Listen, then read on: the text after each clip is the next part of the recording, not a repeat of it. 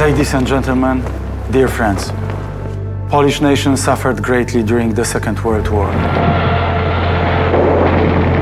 Poland, in its entirety, was under a dual German and Soviet occupation. Practically every Polish family mourned the loss of loved ones who perished at the hands of these occupying powers. Poland was the first victim of the Third Reich during the war. Death and suffering in the Nazi German concentration camps was a fate shared by Jews, Poles, and those of many other national and ethnic groups.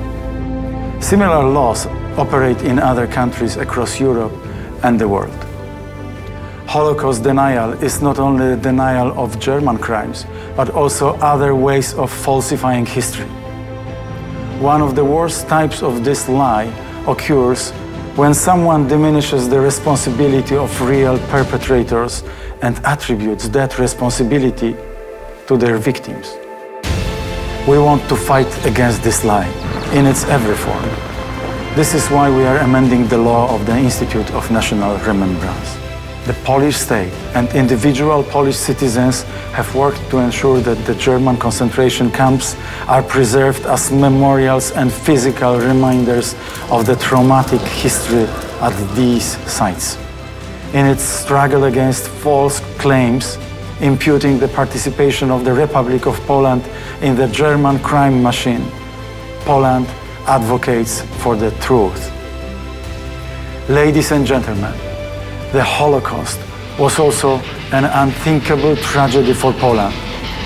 That the Nazi enacted a death penalty for Poles hiding Jews shows that the Germans knew Poles would help their Polish Jewish brothers.